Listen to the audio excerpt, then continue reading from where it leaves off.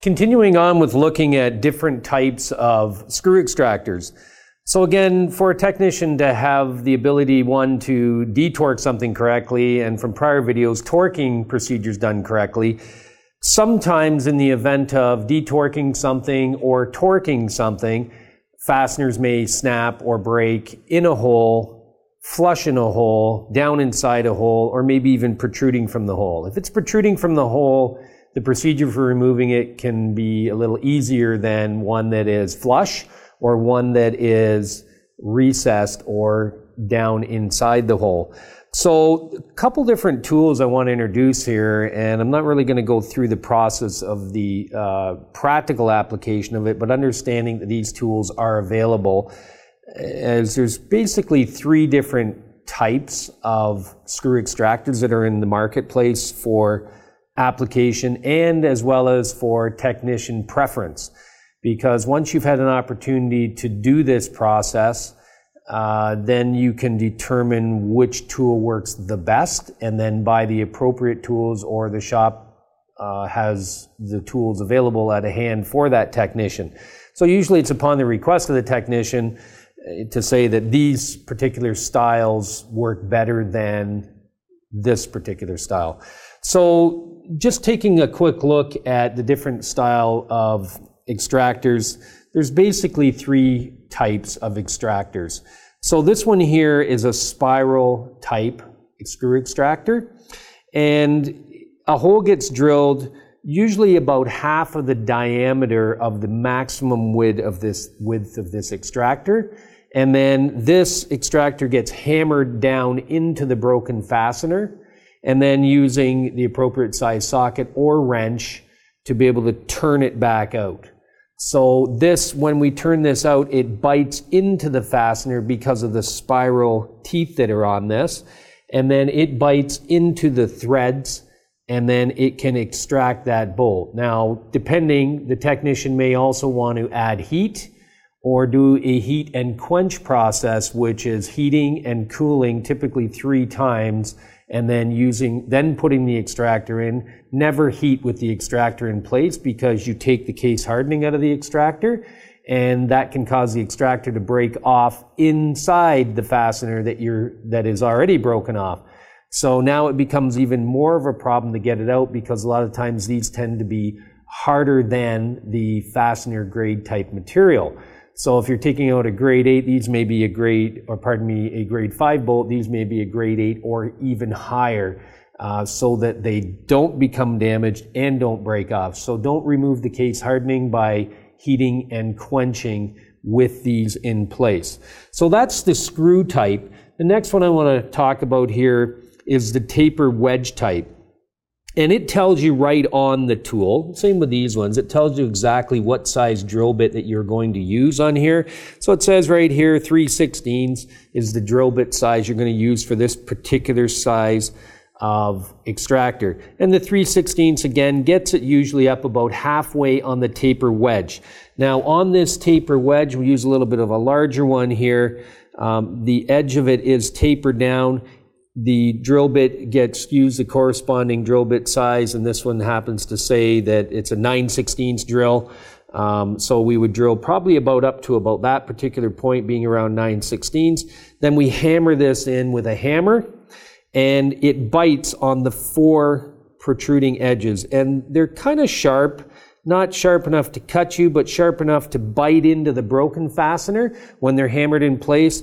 And then a 12-point socket can be used on the top, or a square female drive that adapts to this goes on the top, or just a box end wrench, because it's going to be 12-point also. So the technician can pick the preference of the tool and the length of the tool to increase the torque to be able to pull this out. Okay, so again, you never heat and quench that fastener while it's in place.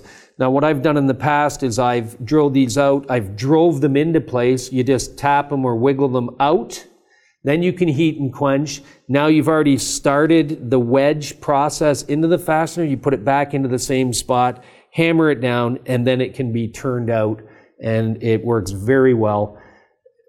technicians don't really want to always say that they're good at removing broken screws, typically because of the fact that it's a process we really don't want to do all the time. So we don't want to say we're very good at it, which means we're good at breaking stuff off, but we're also learned the process of removing the broken fasteners. So the next one we're going to take a look at here is a round or a straight style blade type of extractor. And it has protruding edges on it. Inside this kit here that I'm showing you, it has a bunch of different ones, different sizes. There's ones for pipe taps in here because a pipe tap is a tapered thread. NPT, National Pipe Thread, it's a tapered thread. So there's ones particularly for NPT or National Pipe Thread, so the taper threads. These are for standard threads. They come with the corresponding drill bit size. There's collars for putting them on so that you only drill so far into the fastener, so you don't want to drill through it. You want to drill down into the fastener. And then just like the wedge style or the screw style, you would take this, and once the hole is drilled to the appropriate size with the drill chart that's on here for the drill and the pipe size that you may be using, then you take this and you drive it right down into the broken fastener in the hole that you've used. And then there's a bolster drive. That bolster drive has slots in it that fit and correspond with that particular tool. And then we can use collars on these to space it out down. And then that allows us to have lots of pressure down on top of it. And then we can use a wrench or a socket or whatever your desire is for how we're going to remove this. So over time of practicing this, it becomes easier, but having a really good kit to do this is a really important part of having the proper tools to do the proper job. So the different styles, so this one here is the pipe tap style, and it doesn't use a sliding screw like this one. So this one can be adjusted. So if we hammer it way in, we bring this down and we tighten up here. It might be going into a really deep hole, a long fastener that's broken off. So then we would put that in. Otherwise, we use spacers on it. This particular style here is for a quarter pipe. And it tells us right on here we use a 23/64 drill bit. And it's tapered also, so it gets hammered right down into that broken pipe thread.